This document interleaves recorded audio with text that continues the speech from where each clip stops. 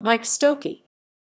Mike Stokey, September 14, 1918 – September 7, 2003, was an American game show host and producer, best known for Pantomime Quiz and its later incarnation Stump the Stars.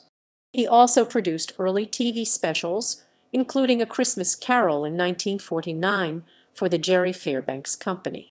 Stokey also hosted Beat the Odds while it was presented at KTLA.